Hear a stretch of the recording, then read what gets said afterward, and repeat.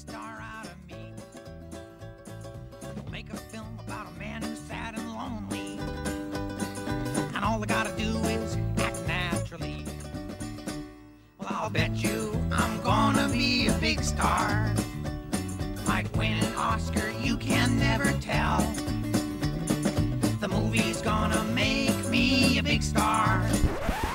Hi, welcome to Meet Me at the Movies. Noel T. Manning II here. We appreciate everybody who spends time with us on this show, however you choose to do that. If you're checking in through C19 TV, we appreciate that. If you decide to listen to the podcast version through WGWG.org, thank you.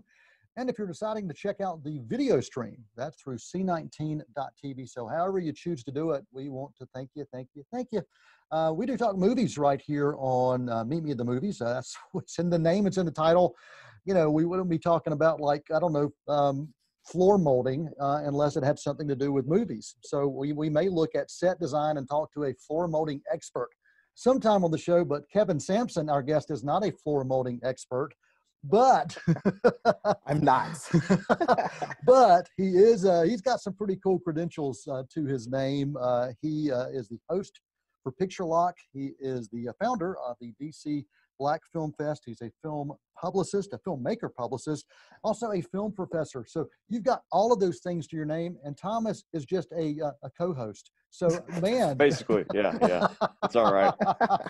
Thomas Manning, thank you for joining us as well. And Kevin, we were talking right before we went on the air about if anything out of the pandemic, we've been able to reach out and speak to film critics and to filmmakers and to others that we normally would not connect with because it's not really within driving distance or flexible schedules. But this makes it so much more fun to be able to connect with others. So I'm really glad that you were able to spend some time with us today.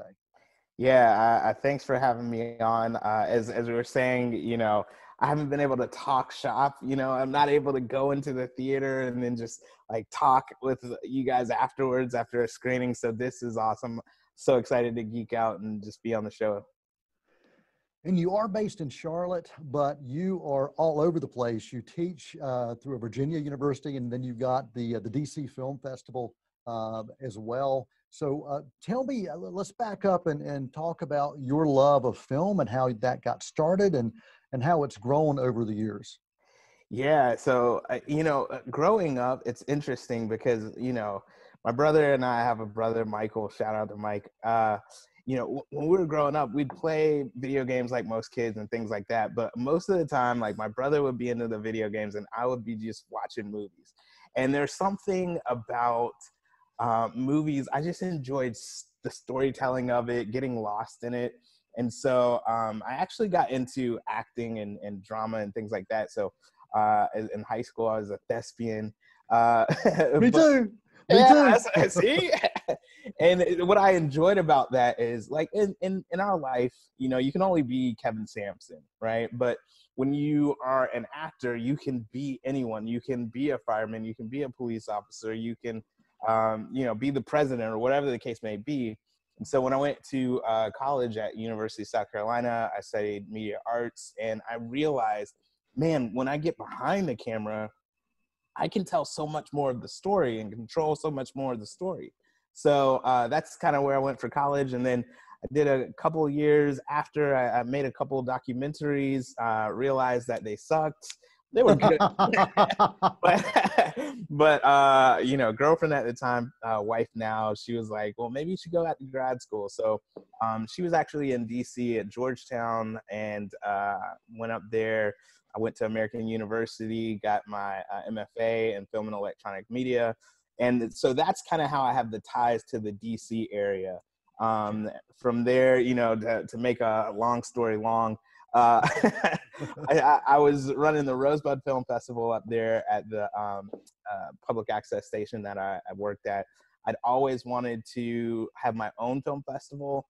And the DC Black Film Festival, I found as a way to be able to tell stories that were by or about people of African descent that were really in a positive light. And I think that's one of the things that we really need these days. And so that kind of started. But, as you guys know, like being a film critic, and festival director, all this kind of stuff. You start wearing so many different hats that it's just like, that's how the publicist title comes on, and you know, a festival director, critic, all this kind of stuff. So here we are. So I teach film appreciation in the cinema studies at Northern Virginia Community College. So it's really exciting. Well, yeah, that's one of the things I think when you're able to explore all of these different avenues of film and love of film, it does expand what you want to be involved in. I've been involved in a film festival. I'm the founder, one of the founders of the Reel to Reel Film Festival in 21 years now this summer. And Thomas is getting a chance to serve on a film screening committee, basically the selection committee. And so the more of those things you're able to get your feet into, the more opportunities it will provide for you, but also you really do get a sense for the things you do love and the things that you choose not to. And, you know, you talking about doing things behind the camera and how that really opened up your mind to, hey, maybe I don't really particularly need to be an actor. Maybe I can do other things, tell other stories. Same way with me. In high school, I really thought film, I thought that acting was where I wanted to go. And I thought acting into film was where I was headed, and had a chance to go to the governor's school for acting. Did not do it for reasons, but college did some acting. But once I got my chance to do some behind the scenes stuff and create my own work, I said, whoa, you know, you really do get a chance to touch every aspect of it. So I'm right there with you and feel that. And Thomas, I think you got a question as a college student. Yeah, Thomas, do you have something you want to chime in for Kevin? Yeah, well, I'm sure with the transition from filmmaking to film criticism, and then, you know, actual film as a film professor, I'm sure that's given you a really interesting perspective on how to communicate to your students or communicate within your reviews, just some of the incredible like workmanship that goes into filmmaking. So like how is that connection, how has that benefited you? Yeah, you know, it's like almost like that scene in The Matrix when Neo just starts seeing the numbers and the bullets fall, and it's kind of like that. I think because, you know, I just had a passion for it as a kid, just watching so many movies. But then when you actually go to school, you study it, right? Then that just really gives you kind of understanding of the basics. I always kind of say this, right? To play basketball, anybody can do it. But when you actually study the fundamentals, well, then you can actually break the rules. And so, it's just really helped me to, one, understand, you know, what it takes to make a film, having done it myself. And so I think that even spills into, as a festival director, like I love my filmmakers because I know without the filmmakers, we don't have a film festival, but I also respect the craft and what it takes to make a short film, whether, you know, it gets selected or not. But then, you know, again, teaching the history of it, I'm learning as we go through the semester, you know, different movements, parallel film movement and Japanese cinema. And, you know, it's really exciting. So it's one of those things where, especially, you know, dealing with students, they keep you on your toes and you can't just kind of slack off or rest on your laurels. So that part I really enjoy. Well, you know, you also, going back to the film festival aspect of things, there are a select few films that actually end up making it to the screening opportunities for people. And, you know, you have to, you know, Thomas is realizing this, that, you know, not every film that you look at is going to be, you know, an award caliber film or even a screening worthy film. You have to sift through some that maybe are not the best. But even with that, you know, I've always said that nobody sets out to make a bad film. And even in the worst of films, there's a lot of work that goes on to make that happen. And there are times that we see mainstream films, blockbuster films, that are really bad, you know, for various reasons. And they pour a whole lot more money into it than a film festival film would. But yeah, it's you know, as a film critic, you know, you want to look for the things that are good, but you also want to point out the things that maybe could have done better. And I think, you and I, and Thomas, as he's growing into this, we do try to look at every aspect, from sound design to production design to the acting, which, for me, one of the first turnoffs of if I see bad acting from the start, I have a hard time, unless it's supposed to be bad acting. Right. So what are some of the things that will draw you into a film? What are the films that you really feel, or the films that you must see? Yeah, kind of just to go back for a second on what Thomas, just looking at bad films, right? I think, like you're saying, that we can learn from bad films, and especially like as a filmmaker, like you can learn. But just watching films that come into the festival, a lot of times, what I love about film criticism is that you have to actually articulate why it is bad. And sometimes those are the hardest reviews to write, right? But it forces you to get in touch with that, right? So it was slow. It just sucked, right? That doesn't really work. But the pacing was not the appropriate rate for the Spitfire. You know what I mean? Yes. And so when you actually dig deep into that, then suddenly you're able to really, one, appreciate the great films, and two, you can, I think for me personally, as a filmmaker and wanting to get better at the craft, like you can understand, okay, let me think through these aspects. So it's definitely a learning moment, even though like sifting through like with film festivals, some of those bad ones. But for me personally, I find myself really attracted to drama or suspense thrillers. I think I love a good action film. I am horrified of horror films, so I don't really touch them. but I'll check out an Ari Aster, or It Is coming out or whatever. But for me, again, going back to as a child, I wanted to get lost in people's stories, and I feel like with drama or the suspense thriller, you just really kind of hopefully are on the edge of your seats, or you see something. Again, as film being an art, it mirrors life, right? And so you can see something in the story that you can relate to, that universality of it, right. and learn about yourself at the same time that you're watching a film. So those are the ones that really I'm attracted to. Are there certain films that you remember from your childhood or from your teen years that just stand out as those that you go back to for that very reason? Yeah, it's interesting because I would say Remember the Titans is one that, like, the song for the opening of this show, They're Gonna Put Me in the Movies. Yes. One that Ryan Gosling was singing in the dormitory. I don't know if you remember that, like when they're all like yes. talking to each other. So I thought that was really hilarious. But Remember the Titans, so there was like a few. Remember the Titans was one that I think I saw in theaters like 3 times. I saw The Matrix 3 times. And I have friends that, like, my buddy Pierce saw Jurassic Park like in the teen times in the theater. His mom was really dedicated. But those were some of the films that I definitely remember. I was just like, oh wow, like this, I gotta see this again. It's something about it that really captured my attention. But then I remember specifically when I went to college. So I grew up in, my parents, I wouldn't say I was like sheltered, but I honestly, I mean, I appreciate the way that they raised me, but I hadn't seen that many rated R films. So right. When I went to college, I saw Scarface for the first time. And I remember distinctly when he goes over to Manolo's house and his sister comes out the back.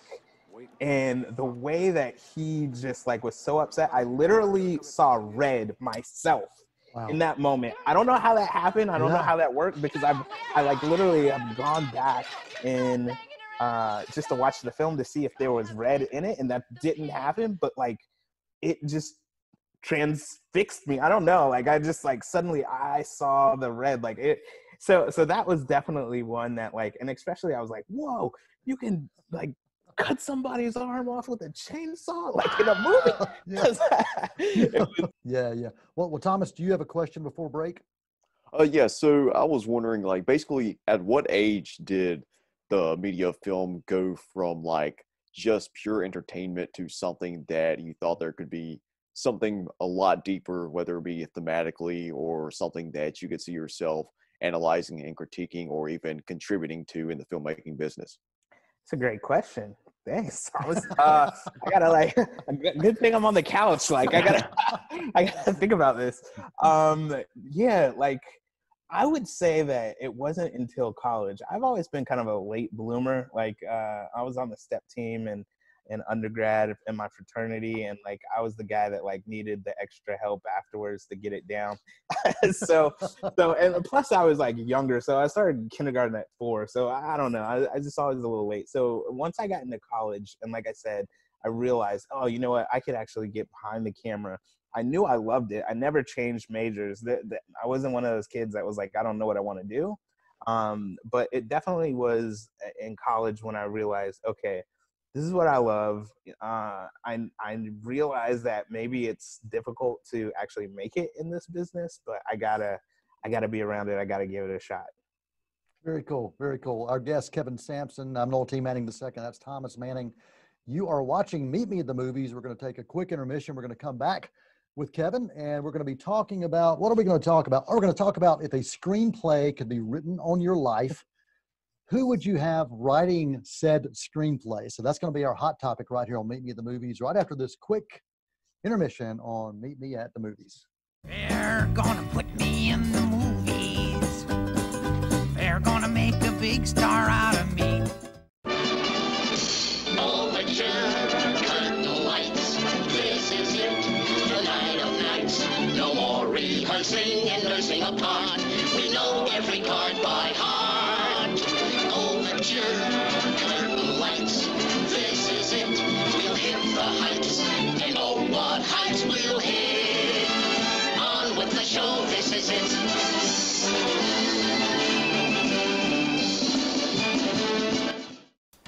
Hi, I'm Shara Miller, the host of Artworks. Each month we bring to you wonderful, talented artists from here in Cleveland County and the region. We have artists, we have potters, we have painters, we have musicians, we have actors. We just have wonderful artists that come to you and tell you about all that they're doing, their creativity, what inspires them. Join me here on Artworks each month on C19. You can also watch us online at C19 TV. They're gonna put me in the movies. They're gonna make a big star out of me. Welcome back to Meet Me at the Movies. I'm Noel T. Manning II here. We appreciate you spending time with us right here. We're back for the second half of Spending Time with Kevin Sampson. Kevin, thanks for being here, man. Thomas Manning is like the king of questions. Yeah, he's Dude, this dude's incredible. I mean, he's got it, man. Kev, I'm blown away, Thomas. I mean, I expected you to say, so what's your favorite color? You know, because that is a quote from a movie. But man, good job, Thomas. Good job. Yeah, I'm just doing my best. Yeah.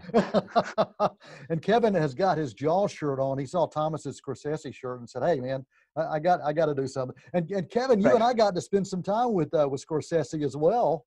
Yes. During the Irishman screening. Wasn't that amazing? That was just so much. I mean, and on top of that, it was Scorsese and Pacino and De Niro all in one room. Like it's, yeah. And weren't we both on the front row? We were, and that was the thing. I was like, man, I truly do believe that, like, in some ways, like, you can quote unquote talk to your younger self or you know, kind of future self, in the sense that, man, I was just like, the young kid in me was just like, yeah. I you know, you don't know what to say, but then the present professional is like, hey, how are you? You know. Exactly. Yeah. Well, and you know, they drew random people to ask questions, and I had my question prepared, but I knew if they called on me, I would freak out and just say something stupid like, "Hey, I'm going to name my dog De Niro." Wait a minute, somebody did that. All right. Well, Kevin, we are here for the hot topic now, and the hot topic for this week's show relates to screenwriting. And so, if there was a filmmaker, a screenwriter who could write your screenplay, who would it be and why? About your life. So I'll let you dive in first, and we'll go to Thomas, and then we'll take mine. Yeah, so this first one that I have is more of an oddball. You'll see a connection with the rest that I have listed, but first off, I would say Aaron Sorkin. So there's something about his writing that is just. Remember, I was talking about like you want to be engaged. His writing is so engaging. The fact that with a film like The Social Network, I think the opening scene was like 3 pages worth of screenplay, but they condensed it down into 1 minute because they had to rapid fire kind of go back and forth, back and forth. But it's so engaging. You just like you have to be listening. And so as my oddball, I definitely pick Sorkin because I just love to see what he does with my life, you know? Awesome choice, and I'll move pretty quickly, Thomas, because Sorkin was my number one pick, and Nice. the reason he was my number one pick is his command of dialogue is just so spectacular, and it's so real, it's so authentic, and I've always liked his work. You know, going back to his early TV days on Sports Night. And then, of course, onto the West Wing. But man, he's just incredible. So he's my first pick too. So Nice. Thomas, who's the first on your list? I'm going to go with Ryan Johnson. He's been able to develop a name for himself over the past 15 years, going back to 2005 with Brick, with young Joseph Gordon-Levitt, kind of a high school murder mystery whodunit. And then he's continued to develop, and he made, of course, Looper, the futuristic time travel, almost like a Back to the Future Part 2 vibe with gangsters have taken over the future. And then, of course, The Last Jedi in 2017 with his entry into the Star Wars universe. And then even Knives Out last year got the Best Original Screenplay nomination, which was kind of an Agatha Christie whodunit throwback with a modern twist on it. And just the quirky characters he's able to write and just crazy situations. And then there's always somebody at the center of his stories that's kind of just a normal average Joe, like Anna de Armas's character, who was Marta Cabrera, I believe her name was, and she just kind of found herself in the middle of this crazy situation. And I would love to see a story about my life that Ryan Johnson wrote and just put me in some of those situations. Yeah, That's a good call. Yeah, and you would definitely not be the normal guy in the mix, right? Well, you never know. Yeah, I'll let the screenwriter make this decision. Good job. Yeah. Good choice. All right, Kevin, who else is on your list, man? All right, so this is where we're going to start kicking this off. I'm going to see if you guys can figure out the pattern. So Ryan Coogler would definitely be number one. I think in terms of telling, as I'd like to say, Black stories, like I just think he does a phenomenal job, starting back with Fruitvale Station. I remember when I saw Fruitvale, we had just had my daughter at the time. So after, I just remember bawling. Like the story itself is, of course, a tragedy.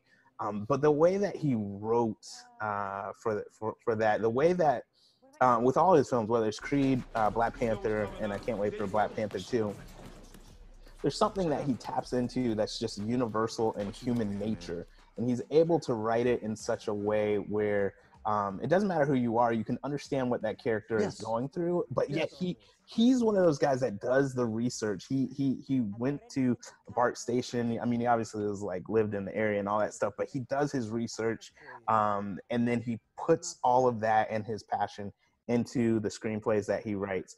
So I definitely would go with Ryan Coogler. Good choice, man. Good choice. I'm still trying to figure out where you're headed with all these, but very good choice on a lot of different levels. Just a spectacular screenwriter, absolutely. Thomas, who else is on your list, man? We'll go with the Coen brothers. That was probably on your list, Dad, but they are known for just telling stories that nobody else would have even thought of, and creating such iconic characters and putting them in some of the most bizarre situations imaginable. And I just love to see a story about my life, or just a story that it doesn't even have to be anywhere close to the truth, but just to be written by the Coen brothers, or just even to be a quirky side character that shows up for like 5 minutes. Just put me in one of their movies. That would be that would be spectacular. And you know me very well, Thomas, because they were on my list as Yeah, well. I mean, they're masters of quirky characters, as you mentioned, and their storylines and situations are just unbelievable. And since, you know, the two of my choices are choices of you guys, I'm going to throw out another one. Eric Roth is a name that not a lot of people are familiar with, but they may be familiar with films like Forrest Gump, Curious Case of Benjamin Button, The Insider, in Munich. What I love about Eric Roth is he understands adapting stories. He's a master of that. And so if you're going to have somebody write your life story, it is adapted from truth. So I'm really drawn to that. He also pays attention to rich characters and the emotional impacts of relationships. And I think a life stories should in some way reflect relationships. So Eric Roth is on my list. We got time for at least one more. So Kevin, you want to dive in with another one? Oh man, can I just like spit off the rest of them? Go for it. Go for it. All right, Frank Capra. Okay. Right. You talked about the relationship and the emotions that people have with your relationships. I think, you know, I've kind of settled on It's a Wonderful Life as my all-time favorite film, mainly because I think, like, if you're going to talk about what life looks like and what it maybe should look like, it's just an amazing film. So Frank Capra, Bong Joon-ho. Oh, yes. Yes. I mean, you know, you go back to Snowpiercer, Parasite. I just think that, like, he's able to write again in such a way that we can understand. It's this universal language, but at the same time, it's just there's a little bit of quirk in there. Like, he's just unique with his storytelling. And then finally, it's Christopher Nolan. So I mean, give him any genre and he excels in it, much like Ryan Coogler too. But like, you know, it's going to be unique. You know, it's going to be fresh. It's going to be an original tale, and it's going to look amazing on the big screen. Yes, absolutely. Great choices. And I love how they all find ways to connect to certain aspects. Thomas, Did you figure out what it is? I'm still thinking about, what is it? Tell me. Oh, Thomas, do you know? Do you know the connections? Nah, I'm sorry, I don't. All right, so outside of Aaron Sorkin, it's writer-director. So I kind of cheated in the sense that they could write it and then they could shoot it. But you know, with Molly's Game, Sorkin is a writer and director. And he's also right now he's working on his second film about the Chicago 8, I believe. So yeah, so they're all writer-directors. Very cool. Very cool. Thomas, do you want to just run down your names? I've got one more on mine. Okay, yeah, I'll go with Shane Black or Edgar Wright. Either one of those. I think Shane Black would do a really good job just making me look cool and just making me look a lot more charismatic than I am in reality. And I'd love to kind of have that portrait on the big screen. And then, of course, for Edgar Wright, he's a good friend of Rian Johnson. And you look at some of the situations, some of their characters and their storylines, very similar. And I would, you know, it's kind of hard to differentiate between Rian Johnson and Edgar Wright, but definitely those are some of my picks. Awesome. I'm going to throw one more out there, and this also relates to life, understanding family and friends, and living the adventures that life throws your way, even when they're odd and freaky. John Hughes, even though he's not around, he just had a way of capturing life once again, and doing it through some characters that felt real, felt like they were people that you knew or people that you wanted to know. So there you go. Thanks for playing along. This has been fun. The hot topic this week, if our lives were screenplays, who would write it?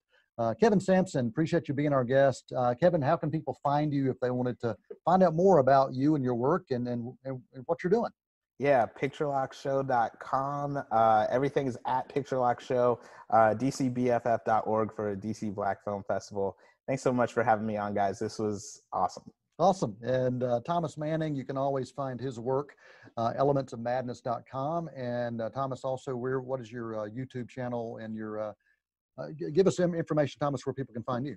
All right, you can find me the rundown on movies.com, where my written reviews on my blog, and on YouTube. It is Thomas Manning's Rundown on Movies. I do leave you with a quote of the week always, and this one kind of ties in. This comes from Columbus, from Zombieland Double Tap. You know, life is more than just survival. We are a family. Dysfunctional, sure, yeah, but what family isn't? So until next time, I'm Noel T. Manning II for Kevin and for Thomas. For Meet Me at the Movies, for this week, that's a wrap.